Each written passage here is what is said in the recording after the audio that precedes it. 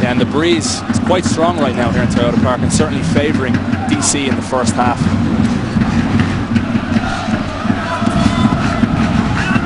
See Segueras win that aerial ball from Sananayasi.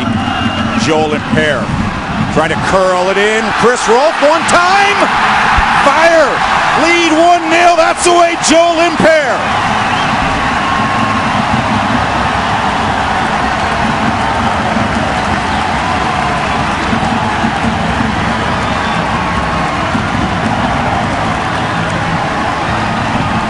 We asked for character, we asked for fight, we asked for aggression, and we've seen it already inside 2 minutes here at Toyota Park.